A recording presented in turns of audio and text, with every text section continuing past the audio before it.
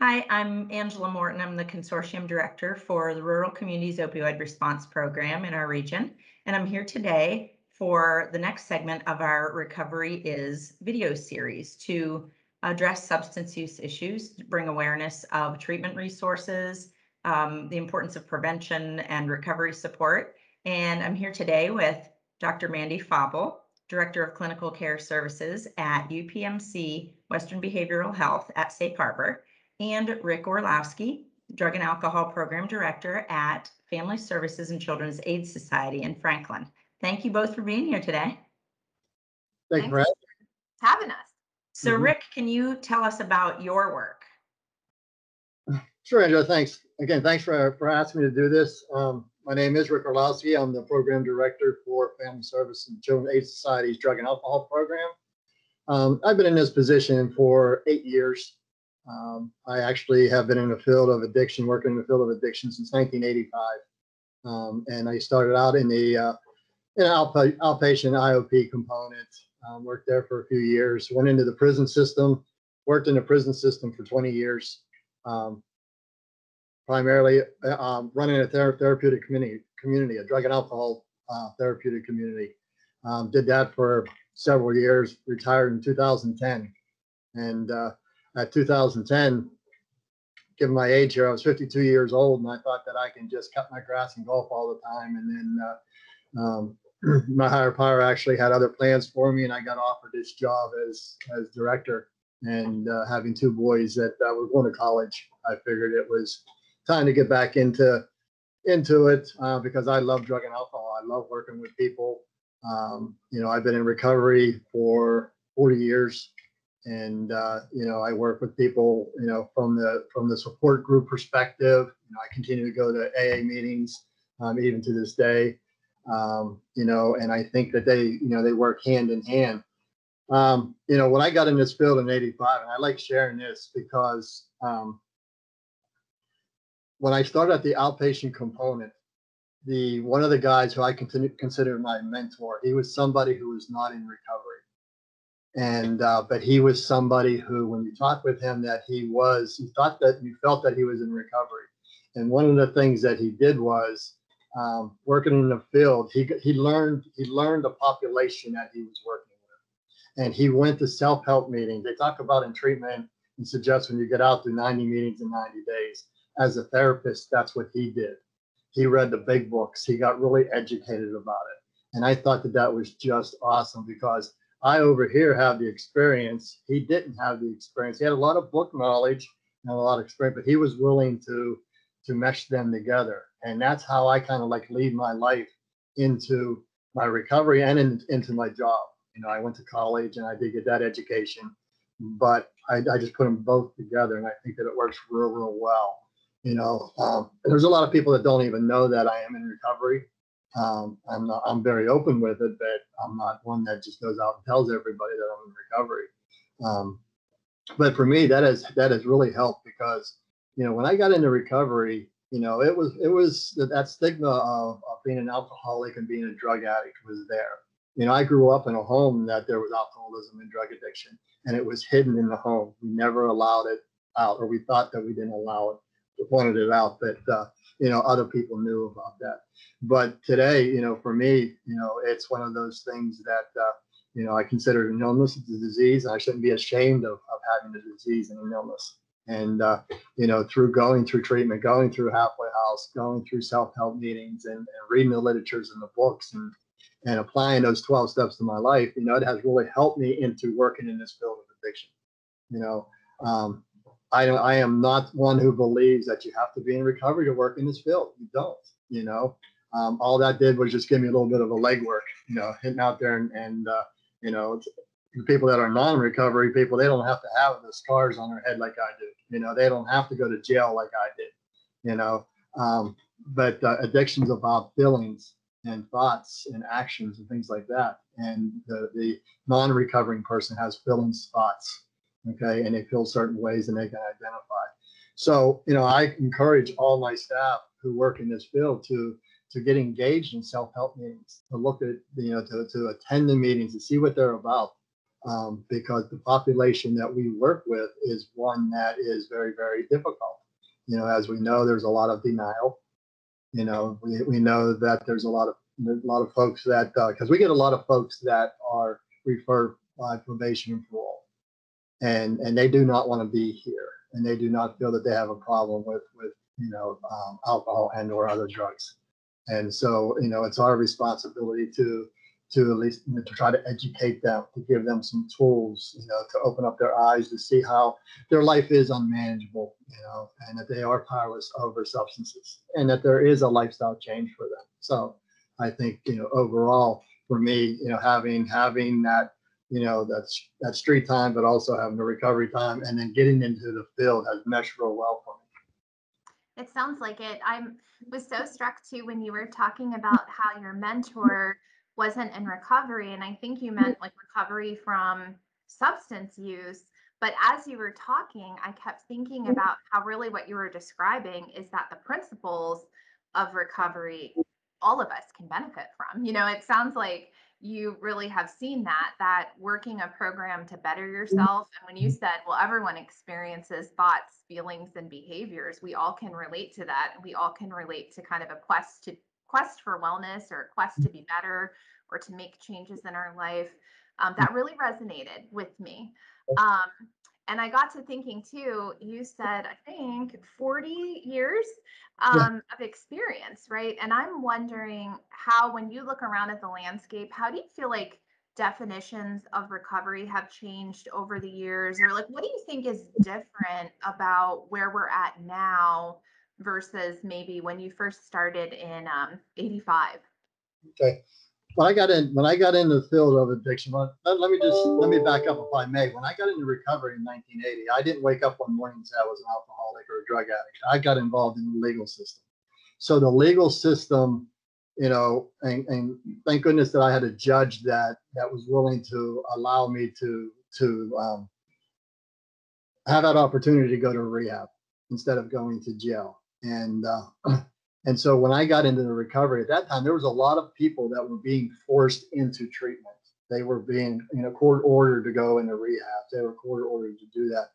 And so for me, I went and ended up going to rehab and just followed through with what those recommendations, because I stayed sober out of fear, because I didn't want to go to jail. I mean, I was smart enough not to want to go to jail, but I didn't know for sure if I wanted to stay sober or not. But by having them actually force me to do some things, I did it, and God willing, it happened. But back then and from today and moving forward, a lot of the, things have changed in the sense of, back then a lot of people were being forced, and people are still being forced today. But there was also a lot of people that just were coming into the programs and off the street, from the homes, from employers. They were having problems in their life, and they were getting ready to get divorced and that type of stuff. And we see that today, but it doesn't seem like as prevalent as it used to be. And I'm not sure why that is. From my perspective here at Family Services, the clients that we get are primarily probation and parole. We very rarely get people just coming in because, hey, my life is just, not well right now. My wife or husband is claiming they're going to leave me if I don't stop drinking. We don't see that a lot. And I think that's one of the big differences today. Back when I got into the field, there was obviously alcohol use and abuse. It still is today. There's the marijuana. That's a whole new subject. There was the opioids back then. There was the cocaine. There was the methamphetamine. So the drugs are very similar. The behaviors are very, very similar. Today, what they have matriculated through to was to the medicated assisted treatment. Back in when I was in the field in '85, there were some folks that were in the methadone programs, but they didn't have Suboxone or anything like that at that time, or wasn't using it. We had a lot of alcoholics who were on hand abuse, and we don't see that today. We don't see that, a lot of people coming in. So I think that the biggest change that I really see is the medicated assisted treatment. That gives the folks that opportunity to get off their drugs, and take a look at their life.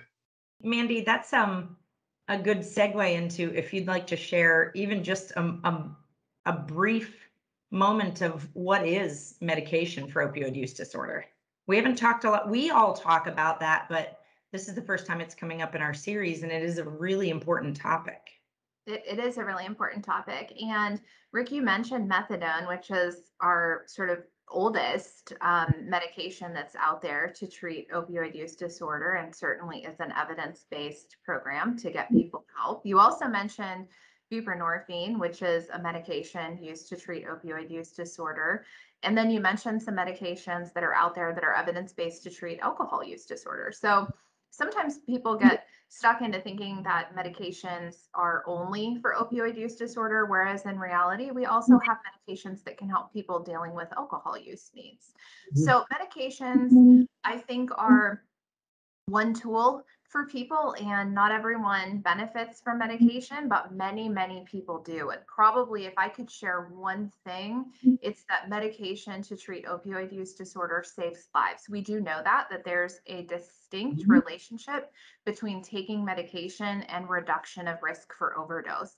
And we all know that the opioid epidemic has hit the United States very hard. It's particularly hit our region. So anything that we can do to reduce the impact of death, right, we want to do for our communities. And Rick, I really liked what you said, which is that medication can also put people in a place of wellness where they can even look at their life to maybe make some of the other changes that will support recovery.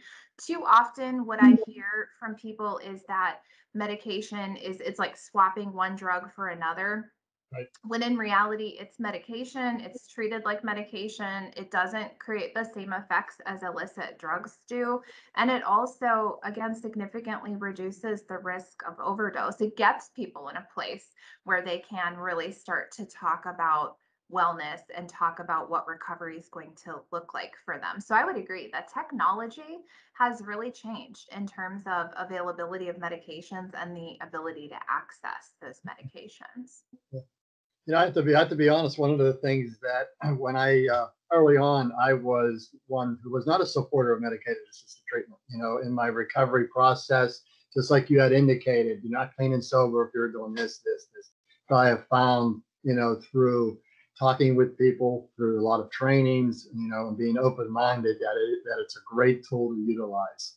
And it can really benefit people. And even in the recovery community, sometimes that's a big struggle. Because as you said, Mandy, that you're not clean and sober because you're on Suboxone or you're on methadone, whatever, and I think that that's something that we have to change that mindset to get people to understand how beneficial that can be for them. I would agree. And I think it also speaks to changing our definition of recovery and talking with people about how recovery looks different for different people. It's a spectrum. It's not like when you said, well, it's not like I woke up one day and decided, bang, I was going to completely change my life. I mean, most of us, that's not what happens when we're trying to make an important life change. So thinking of recovery as a sort of bridge to wherever better place we're going to get, and we're somewhere along that bridge, I think can be really helpful. And it's gonna be different for me than it might be for you, than it might be for Angela. But talking about that, I think, is so important for stigma reduction. And I'm glad that you even talked about what helped you to kind of think a little bit differently about the evidence that's out there. And I think also for myself as being, in a position I am, and the experience that I have is also helping to educate the staff that I have. Because again, I came from the school that AA and NA meetings is where it was at. That was it. That's where you got clean and sober at. But I found out over the years that there's a whole broad spectrum of different things out of different support groups. There's people stay sober on their own. So there's not one fits all, purpose for recovery. Yeah, and I think you both have mentioned some things that are always on my mind when we talk about substance use. The language we use and the perceptions, our own perceptions, and just being aware of stigma and how we talk about this issue. Like Mandy, you had mentioned, recovery is sort of a bridge. There are many different steps. That recovery doesn't have to mean that you are in complete abstinence at all times. Recovery is a series of experiences, and we like to continue to talk about how recovery is different for everyone. So it could be you've just decided today you want to make some changes and you want to be healthier and safer. And that doesn't mean tomorrow is going to be perfect. It means that you make a conscious effort today. So with the language we use, the question Mandy asked you about how things have changed over time in your experience in recovery and working in the field, the language is kind of changing, and we're checking ourselves and using different terminology that's maybe different in recovery world than it is in treatment world. Like just even medication assisted treatment is starting to shift into MOUD, or medication for opioid use disorder, or pharmacotherapy, or we don't say relapse as much anymore. We talk about a recurrence of use. Right. And there's research to show that the language we use can either discourage or encourage a person to get into treatment and get the help they need. So what do you think about that and how that has changed? Well, I think that has changed again, just, because it's funny because I'm so old school that I find myself sharing a lot about addiction, about addicts, about alcoholics, and not getting into the terminology of, individuals with substance use disorders, that type of thing. And it's taken me some time to adapt to that. And I try to utilize it. But again, that stigma of you're an alcoholic, you're an addict, is something that I think that really strikes a chord for some people, and they want to put those blocks up whenever they hear that. Yeah, I think, Angela, this whole theme for me has really been about how do we let people know that help is out there and what resources are there. Because, Rick, I keep circling back to you saying you don't get as many people that self-identify a need. And then I heard Angela saying about how the language that we use can really change that. And the strategies that we use could really get more people maybe interested in help. And so I think I'm leaving today's meeting feeling like, oh man, we got to do more to educate like this. We have to do more to let people know where they can get help. And Angela, I know you have a phone number that you're going to share with us. And I feel like I hope people watching kind of start to think of themselves as like ambassadors for this conversation, and just letting people know that you don't have to wait until it's a crisis. You can get help as soon as you're ready to do that. No questions asked. It doesn't have to get to the point where it comes from a judge. We will welcome that always, but we want people to know too that there are other options to get help much farther upstream. Even before, maybe we're talking about people with a substance use disorder or anybody struggling, but there's also this large area of people who could be at risk before you even get to that point. So if someone watching suspects that, wow, especially during the pandemic, I've really been doing a lot more of A, B, and C, or any of the above, that I'm vaping or smoking or drinking or using whatever substance or eating differently, anything that can become problematic for your health, getting ahead of it, as you said, a little further upstream rather than waiting until it's a crisis situation is really valuable.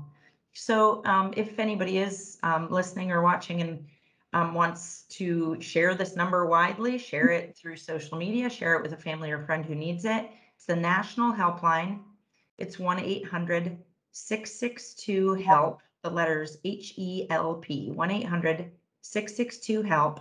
And you can also call your local county drug and alcohol office, or what we call single county authority. So whatever county you're in, if you Google or call or 411 local county drug and alcohol office, you'll be able to go through there too. So thank you both for joining. Any final thoughts? No, I just want to say thanks for having me, and it's always a nice topic, a good topic to talk about, to let people know and become aware. So thanks for having me. And my final one is, I think I really learned something from Rick today, just in terms of the importance of letting people know that it's also okay to catch a meeting, and that we are thinking about this in terms of how to get connected to a formal treatment service, but Also, walking into one of those meetings can be an excellent first start for people too. And there's a whole range of 12-step opportunities now online, even for people that maybe are a little bit reluctant to go in person. And so, Rick, thank you for reminding me about the value of that peer-to-peer connection and the sort of open meeting concept. Thank you. And where's the best place for someone if they don't have internet access? Is there somewhere they can call, or for those who do have internet access, is it just a quick Google search of NA or AA meetings near me? Yeah, that's exactly what you need to do. AA meetings or AA or NA meetings near me, and it'll bring up, different links to hit. So. Okay. Well, great. Thank you both for joining us. And thank you all for joining us for Recovery Is.